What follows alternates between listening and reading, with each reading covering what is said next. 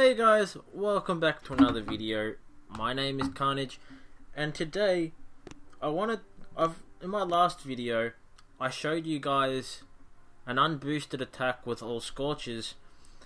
This video I really wanted to show the opposite end of that scale. I wanted to show you sort of like the higher end of what you can do when you're boosting with my sort of a boost, which is 6 power powder. So you guys can really see the comparison between boosted and unboosted and what you can do. Now, this guy had all these ice statues hidden up the top in trees, but you guys didn't see that. I just dropped 2 barrages and 4 artillery shots to take out that boom cannon there. Basically, he has double building health and a little bit more than double building damage. So he has like it was just under 100% health. I think it was 90 something. The maxed out boom cannon was 500 health off being 26,000. So it was really close to that, and it did an extra 1,400 or something like that in damage. So some pretty crazy ice anyway. Anyway, to the video.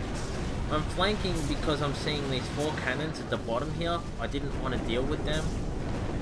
Not when the base is this crazy with ice. So the only problem here is I'm facing 2 shock launchers at the same time. And with the ice damage being as bad as it is, I'm going to be wasting a lot of gunboat early. So just shocking that stuff, trying to play as smart as I can here, just shocking the shock blasters, using critters to distract these boom cannons, sorry. But you can see now I've got 4 boom cannons still to deal with, and I've got that shock launcher that I just shot then.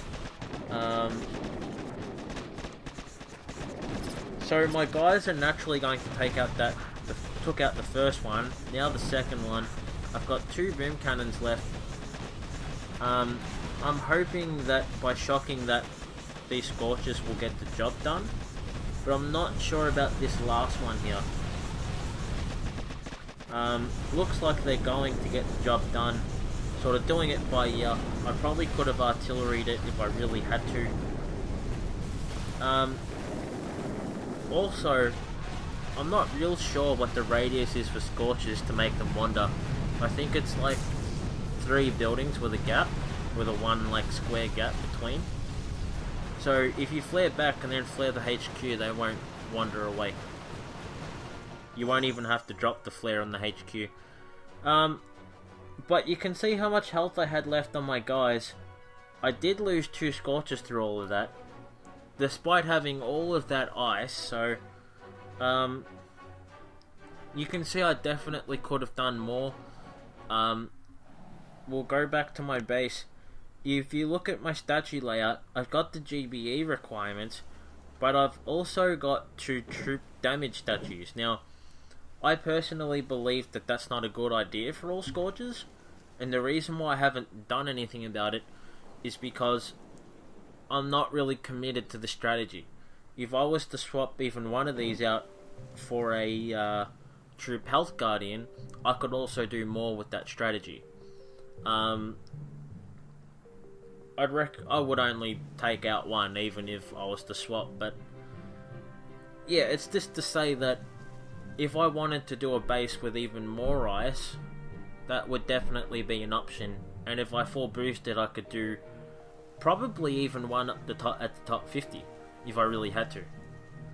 Like, I GBE'd out that Doom Cannon, but I could have easily shocked it and just smoked my way there.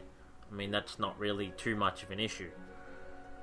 But yeah, this has been a video, guys. I hope you enjoyed these 2 videos as a comparison to what you can do with all Scorchers with a good boost and without one. So if you liked this video, drop a like, and I'll see you guys in the next one.